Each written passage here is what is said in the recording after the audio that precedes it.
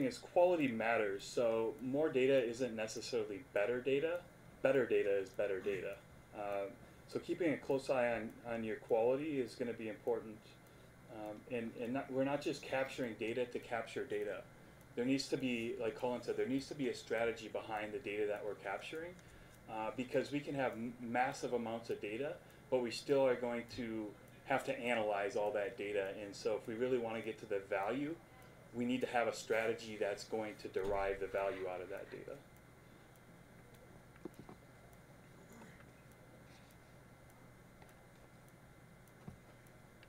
Okay.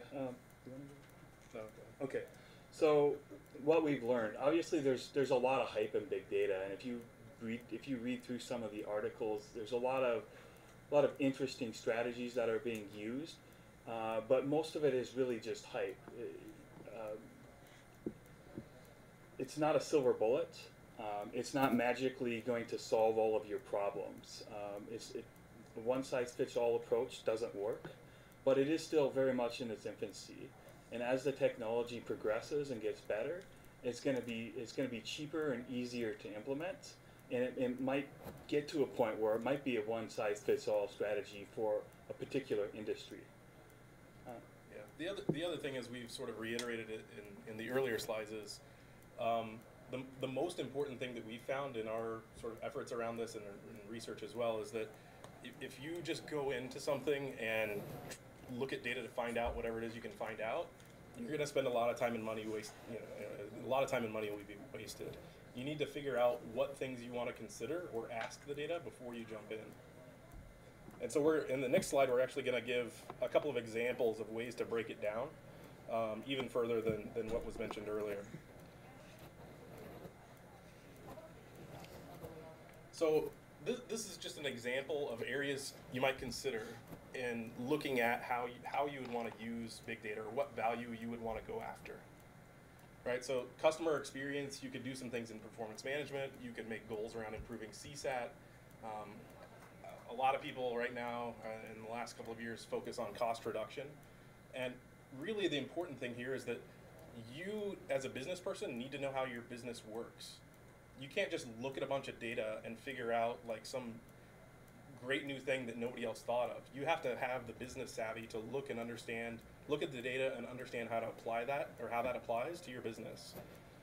And so these are just a few more examples of areas that you would want to look into to drive value out of the data that you have, or the data that you want to start collecting. On this slide, my favorite on this one is cost reduction and then improve efficiency. And so because of that, I've made a sub-slide sort of to talk about how to take this a level deeper. So let's take the improve efficiency one, for example, and Joe, can you move one way or the other? So from one of the sub-bullets under improve efficiency was automation opportunities. So again, this sort of gets back to, you need to understand what your business is, but there are some common things even about automation opportunities that you could ask to try to define how you want to approach big data effort. So things like, what sort of recurring tasks occur in your operation? What is the cost of those tasks right now?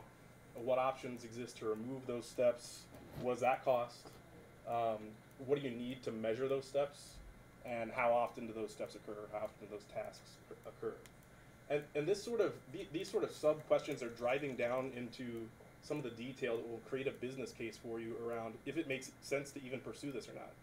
Because you may answer these questions and say, well, actually it only happens once a week and it costs $10, and then why would you go stand up a Hadoop database to do analysis on this? So it's important to try to ask these questions and nail down the facts so that you know what you're jumping into. Did I get it right, Best Buy guy? I have no idea. It's like 9 Best Buy people in here. Which one are you Yeah. Oh, yeah. Okay, so here we have a Wall Street Journal interview with Charles Schwab. Let's see if it What's going? I don't know why it's double clicking here. Okay. Okay, so this was an interview with Jonathan Craig, the CFO of Charles Schwab, and he's really asked about how big data is changing their organization, and specifically, I think there's two very good answers on how they're internally driving using big data to drive value, and how they're externally using big data to drive the value. And so I think this is on par with a lot of organizations that have recently implemented big data. And his response to the internal process is that previously, before they had big data, they would create a hypothesis and then use the data that they had to validate whether that hypothesis was correct. Yeah. We see that sort of approach taken a lot of different places. And the questions that were on the previous slide about trying to define those facts will help you come up with a quantitative hypothesis that you can say, yes, this was observed, or no, it wasn't observed, and sort of get down to that, was it true or not, fact-based level, to be able to drive business decisions.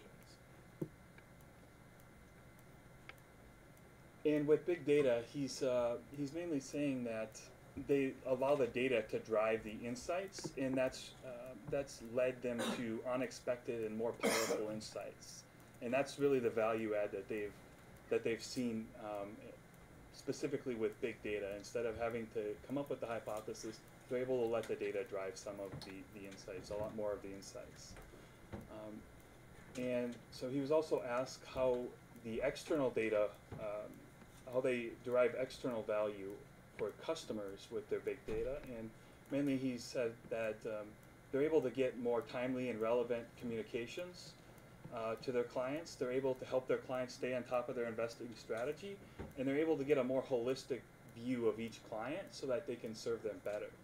And this is mainly within their application portfolio using big data as part of their apps.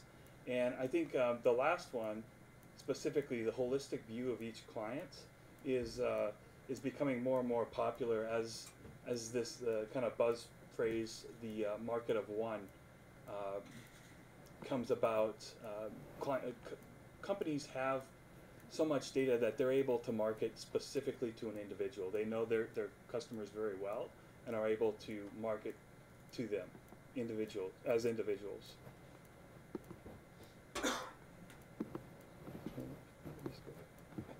So now we're going to talk about Netflix and how they're gaining new insights to uncover new opportunities.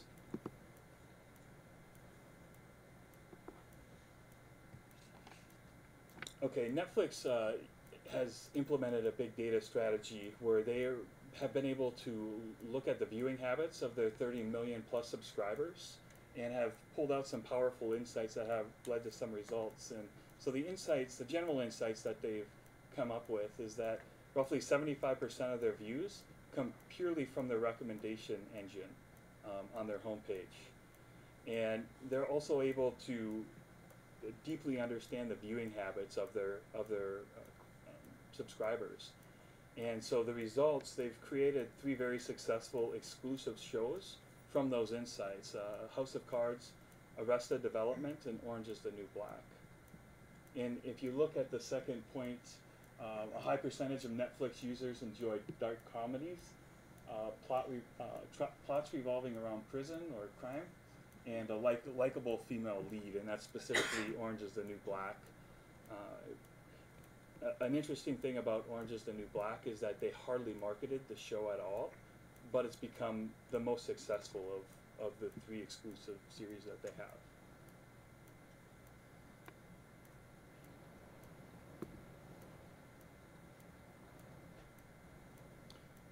And now we're going to talk about a case study on Gartner about how Orbitz is monetizing information.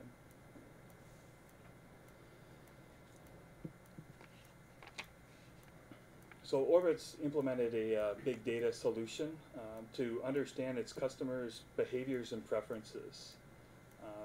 They mainly used data driven from their website to determine what do customers like, and they used that information to add 50,000 additional daily transactions. So they basically updated their website to make it easier for users to purchase.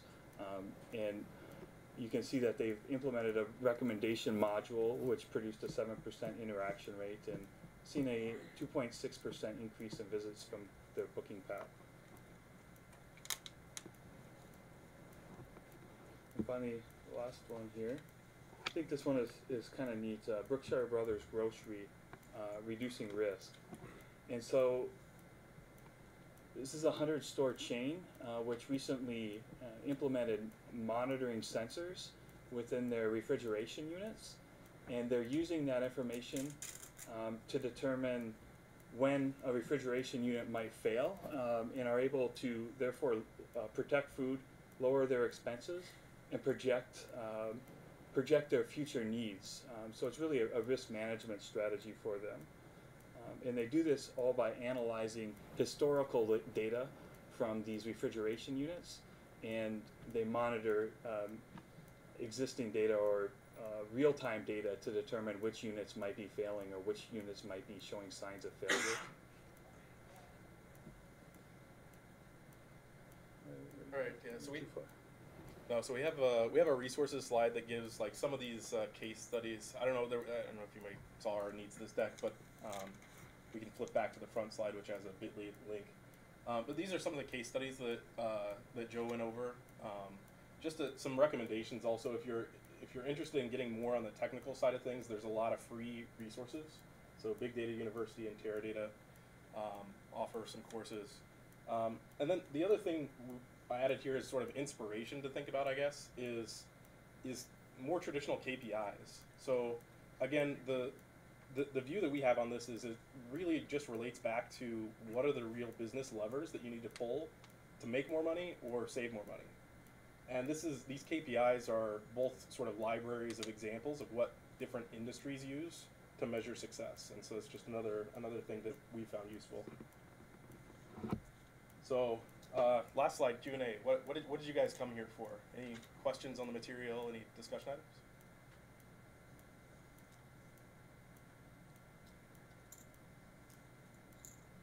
No? Is anybody in here using big data? What are you using it for? The startup that we do automated market research for exporters. So basically we take economic and import data, and then you tell us what your product is, and we'll tell you what country you should be selling it in based on their economic data and other market indicators. Okay, cool. So it's kind of more of a, not quite as you discussed harvesting consumer, like your customer data. Mm-hmm. It's more so that we're using other forms of data to tell customers what to do. Yep. So you're using the publicly available or commercially available data to yeah, and there's a few different things too. Like we're trying to quantify, and we're still in production mode, but we're trying to quantify like what constitutes a trend. Mm-hmm. So like for example, how many searches for X product constitutes a trend. So like that's something that we're working on too, because there's a lot of data in the sense of search trends and things like that too that we can really utilize. Okay. Who else is there? Somebody else that was using the data, right? How about you? We're got a BI team using SAP tools, so it's all about ERP data, and then getting that to our end users for reporting. It's all transactional type data that they're looking at and merging it together over time. And what's been both of your experiences about coming up with a strategy beforehand? Is that something your customers do for you in your case? No, I guess I kind of had on-the-job experience. So what we've struggled with, I guess, is how relevant, like data is only good as it's only good if it's really relevant for your customers. So we have to, you can basically think, we have an algorithm, you can basically think of it as a really complicated weighted average, and we think how important is this data point for our customer, and that's something that is kind of hard to quantify, and we do ask them, or and other industry professionals, and we're like, how much weight do you place on X indicator for when you're making a decision, and we try to we tinker a lot, I guess you could say, to try to continuously make it better, but it's hard to do because there's part of it's personal preference, and you try to some people think that one thing is really important, others think that things are less important, so we have to make sure that we're kind of striking a balance almost. Yeah. Yeah, it makes. I mean, every business is a little bit different, I guess. But I think the thing that I would expect over the next couple of years is some sort of convergence around the way that these sorts of projects work, so that it is more sort of KPI standardized, where in an industry, X, Y, and Z are possible or are common, and here's how you do that. I'm curious as to how people actually define a big data problem. Like in my company, we've got a platform that we store data on 100 million properties. But the actual size of the database is only is less than 10 gigs. Mm-hmm. So the data set size isn't actually that big. Mm-hmm. We're not using it to do map reduce. Mm-hmm. So I'm just curious as to how people in the room would define these big data problems. Are these problems that are only solvable via map reduce? Are they a certain size data set? Does it have to be a 100 terabyte plus database? Well, I see heads shaking. Big data, in my view, is just a big pile of data, and whatever your gauge is on, your personal view is on what big is, that's the answer to your question. Big right? data is whatever won't fit in Excel. But that's not new. Sure. It's mainly a buzz. Excel's been getting big. We've been storing big amounts of data in relational databases for 30 years. I think it's just a buzzword, honestly. Really, they're referring to I believe they're referring to the technology, but it's just a buzz. It's just a buzz term, and I don't think it's been really defined. And at the conferences that I went to, they have a very difficult time to define it because nobody really knows. It's just a buzzword. It means what it means to every individual. Yeah. The thing that's yeah. Sorry. I think one of the quantifiers of the bigness of your data is how many relationships does each piece of data have. So when you're structuring it in a database, is this a really multi-linked graphical database? And what's the complexity of that? Yeah, well, he's actually touching on another sort of commonly thought of way of thinking of is something big data or not, which is the structure or lack of structure of the data. So some people say there really is unstructured data out there, but I would ask you to give me an example of that. Like almost every piece of data has some structure to it.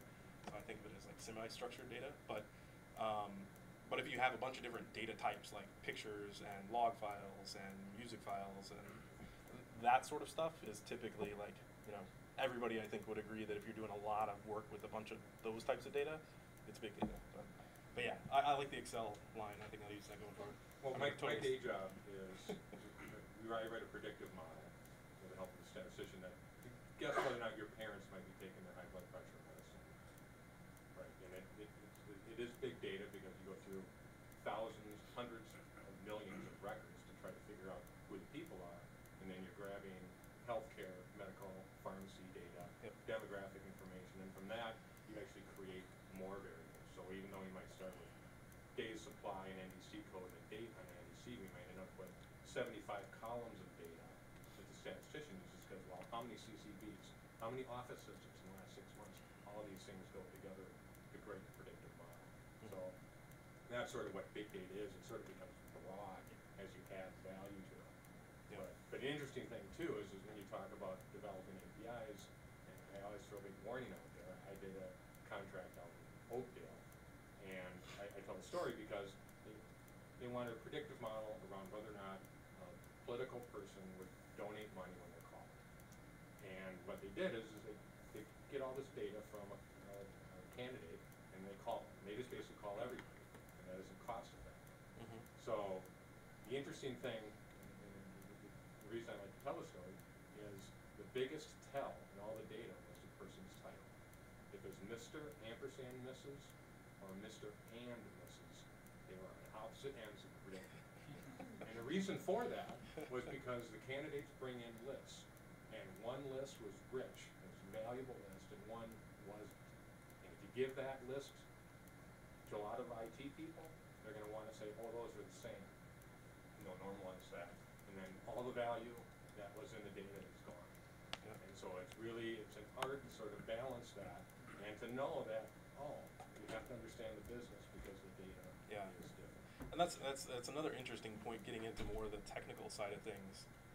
A lot of what I've heard of people doing as a regular trend now is having what's called data lakes, and basically you just throw these raw, unfiltered pieces of data into a data lake, and then you have further abstraction levels to do some, like if cleansing or normalizing would be something you would want to do, then that's a layer abstracted from the actual raw data. Yeah, I guess like my personal definition of big data, like you guys talk to the variety and volume that comes in, but also like for me it's more around the velocity that comes as well.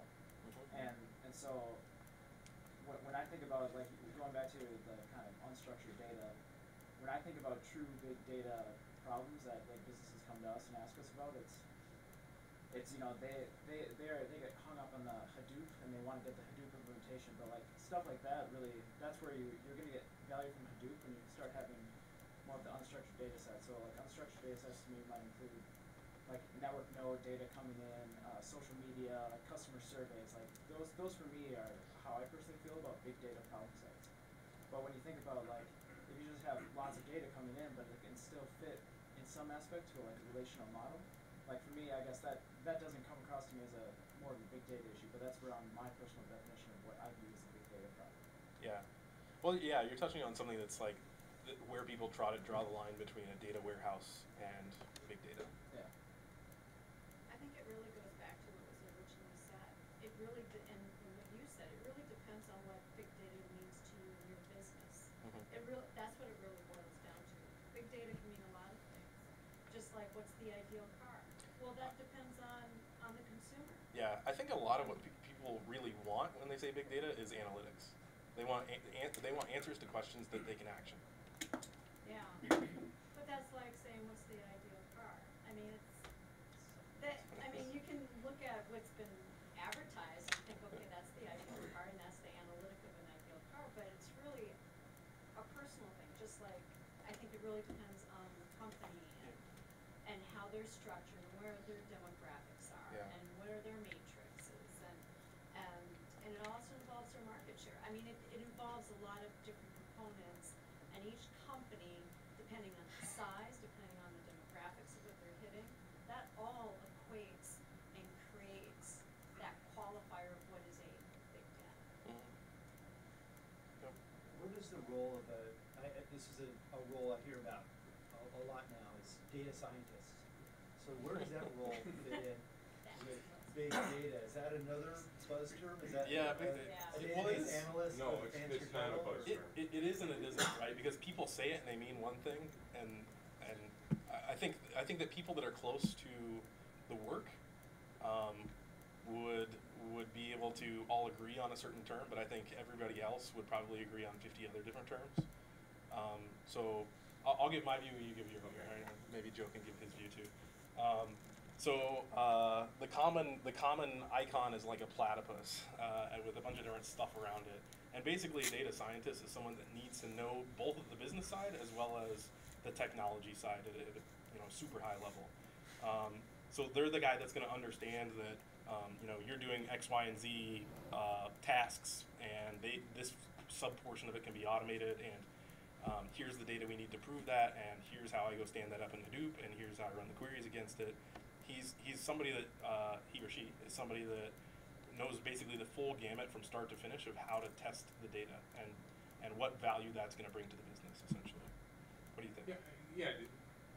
The way we try to talk about in our organization is BI is looking backwards. BI is retrospective. Analytics is prospective looking. What is going? What can we do? How can we affect it? Data scientist basically has three traits. The best of them will be experts in all three, but normally they're an expert in one, but they're comfortable in navigating in the other two neighborhoods. And that's what I call tech, the IT side, math, do the statistics, and then the business. And data sits on top of all of that.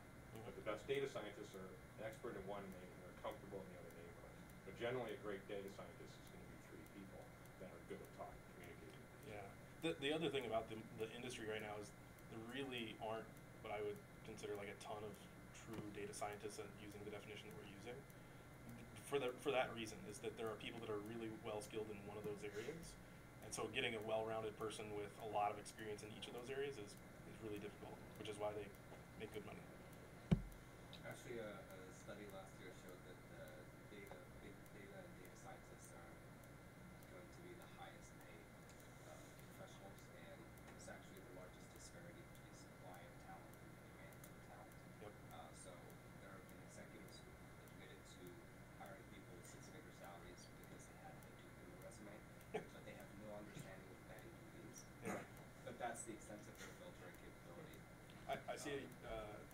Michigan logo? No, that's actually the U Is of it M U? on a The U blue has background. The U, by the way, has the U has a great computer science program that focuses on analytics as well. Are you So talking about the- tobacco or College of Science and Engineering or the one at Carlson? I am talking about science and engineering. The computer science department, a lot of they have a lot of PhD research programs now that graduate people who are actually Right. non-jargon. But they're not data scientists because they don't get any domain education at all. But- And that's but- the big problem with that. But when you combine that with an SME, so these are people who know how to ask the right questions, how to ask questions of data, and how to do that intelligently. And you combine that with an SME, a subject matter expert. So if this is a biomedical company, you have someone who's an MD who's worked in the field. Combine that individual with a data scientist, someone who knows how to ask data questions. That person assists the data scientist in asking the data the right questions. And I think one of the challenges for a lot of the people who would be in this room is we're all here because we're entrepreneurs or innovators, and the things that we're creating are a lot of times uncharted territories. And I think the challenge for us and why I've come to this talk and why I'm interested in big data is, okay, I'm creating this new thing. It'll generate data for me. How do I ask the right questions?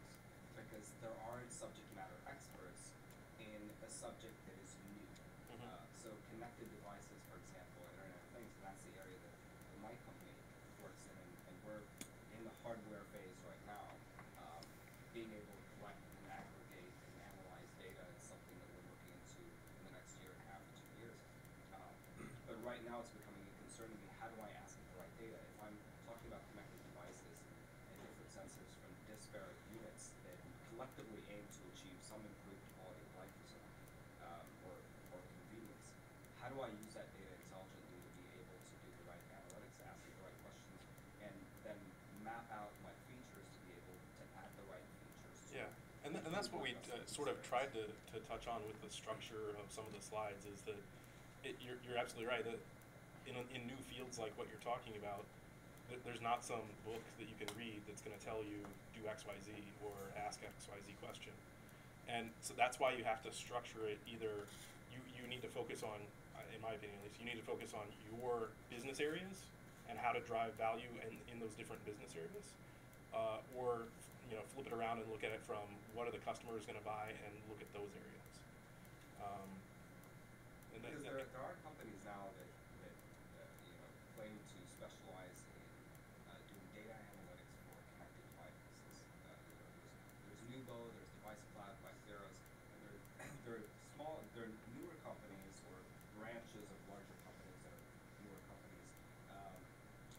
But the thing is, it's not tried and true because the data sets they're working on are at most 3 years old or so. And it's hard to be able to assess, okay, is this a right partner for my data? Is this the right company to have to help me ask my data the right questions? Yeah, I think part of what you're asking there though is well, I mean, it depends on your situation, right, and how much time you can dedicate to doing this, but a lot of business people think about data as the most important thing that drives their business. And so involving external people to help you with that, I mean, it's obviously a decision you need to make, but I think a lot of people are turning and trying to get internal resources because it's something that can provide such a competitive advantage versus other people in your space. The challenges with doing that for a large-scale deployed IoT product, for example, so you're collecting data from your products that are ideally going to be spread out over the world, and this could mean large data sets. And as a small company, it's starting off launching product, you don't necessarily want to dedicate internal resources to data warehousing. Yep. Building a data center and doing all that work. So that's why I personally consider partnerships for being able to do that.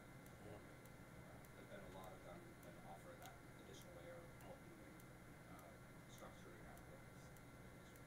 So now, I mentioned 3 programs at the University of Minnesota alone. Continuing Ed is also doing something. St. Thomas has a master's in big data program. Not yet. Not yet. They're working on it. Okay. Get a certificate. certificate. And by the way, the engineering department is starting to change some of that business-related knowledge there. And that's a big issue. Like I said, you're not data scientists, you don't have business experience to some extent or domain knowledge. Winona State had an undergraduate analytics competition last weekend. They had 24 teams from the Midwest come and compete, and they were really smart kids, amazing. Fastenal gave them a giant data set. Kids went all weekend, no sleep, and turned out tremendous things. And basically, the world's changing. And if anybody in here has one of those 3 pillars of data, or 2 or 3, they add to it. There's grades to do the MOOCs. That's a great place to add on to it. But I tell you, there's kids coming up there that are going to kick our butt. I mean, they're smart. Oh, and there's an analytics nonprofit in Minnesota, and they have annual Who's events that? and quarterly events, and they have Do you know the name of the company for that? mini analytics. Mini Analytics, okay. Yeah, they had 918 people go to the last conference. Yeah. It's big. It was a Yep. good conference, it was really good. Yep. Can I ask a question? So that event for those kids, did they have to pick their own technology stack, or was that kind of like just a raw data set, or what did they have in their toolkit to solve that problem over the weekend? Fastenal gave them 15 years like of data. Okay. And they did it by segment. So, Okay. you know, Fastenal has all these different customer Sure. segments. And they gave them 30 different industry indexes. Okay. And they compared them against the industry indexes. And the winning teams all came kind of the same conclusion because the math is pretty straightforward. They approached different things. Some of the kids were saying, well, first thing we got to do is got to remove the seasonality, do a predictive model, and add seasonality because December was like this. Well, I meant like what tool did they use? Did they start writing Python on it? Did they Python, R, SAS, Okay. Jump, they all brought in different tools. And each person could bring whatever tool they wanted? Okay. That's pretty cool. Seems kind You of want to get unfair. Best Buy to do a hackathon with a giant set of data. Yeah, we're, a couple of us were chatting about that in the hallway, what to do. But I'd be more interested in like, what tool do you pick? I think the biggest change, because all the big data problems have always existed, right? All the propensity models, all those problems have always existed. But the fact that now there's this, open ability for all these open source tools for anybody to get at to use the data, I think is what has changed. So there's a couple of companies, it's an interesting, because SAS just is now they're giving their software away to college kids. Yep. Because here, Prime Therapeutics recently, and Yep. Medtronic installed MATLAB and Stata respectively because they hired a PhD, and that's what they'll use. So what happens is companies are hiring data scientist people, and then they're buying the tools that the data scientist is comfortable using, rather than the other way around. And that's what SAS is doing. Yeah, might as well get them young, right? Because, well, they're about to lose H2, think about how fast ours come up on top of SAS, if they don't do something. They're shut down, so. Right, Joel? Got it. So Joel's actually, building one of our big data platforms for us here at Best Buy, so if anybody's got some questions as to where we are in our journey, he's a great guy to talk to. When's the hardware He's gonna not a get great here? guy to talk to, but I guess we can talk. Well, that depends on who you ask. Sometime between May and June was the bouncings. Yeah. So we're standing up at 2 petabyte Quantum for the ecosystem on top of the other ecosystems. We're having a little bit of supply chain issue getting our hands on that much Quanta hardware. So we're totally doing this. Eventually you'll figure out whether or not, my daughter's pregnant, right? They already know that. Yeah. That's the scary, how do you know I don't know that? You'd be surprised what we know. For any startups that are, or people that are looking to get into big data stuff, my startup personally doesn't use it, but SAP has a new program with their new like cloud-based processing hardware or something like that. It's called HANA. I don't know if you're familiar with it, Yeah. but they basically let you have to apply to this program, but they'll let you use that stuff. Obviously, they'll let you use it for free for I think like the first couple of years of your startup if you're a big data type company, and then I don't know what the agreement is afterwards, but they've got they'll probably it'll be pretty nice, but You picked like the most expensive in-memory platform on the planet, which also happens to be the most high-performing. right. in-memory platform So on the planet. because I was just kind of looking into it, and it seemed pretty interesting to me because Yeah. it's really powerful stuff, Yep. and but It's like yeah. Dispark for people that are potentially gonna be millionaires and get paid for it. Yeah, right. It is, and they have events around the country for you to come like meet with them or something like that. So just if anybody's ever interested in that, it seemed like it's a pretty cool program. We don't use it, but yeah, it's pretty cool. So eventually, though, all of the technology will match HANA, right? Like everything will move to completely in memory, so you might as well get on that train now, right? Yeah, I They think don't so. see that I their think Windows diminishing, right. just like SAS and everyone else. So does everyone know what HANA is? So HANA stands for Hasso's New Appliance. So Hasso is one of the founding fathers of SAP. Basically made it his life's mission to go out and create a database that could beat any other database in the world after he left SAP, because HANA.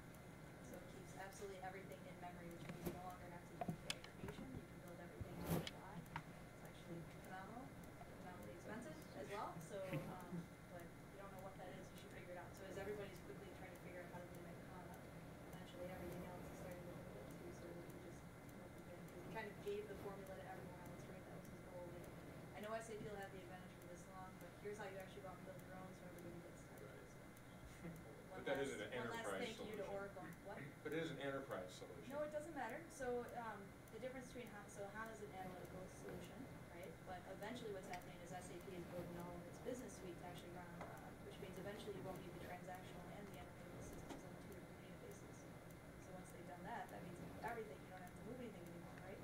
So it's actually quite interesting. So I worked for SAP for 5 years. So what are you working on? So I'm mainly a business warehouse developer for BW on HANA.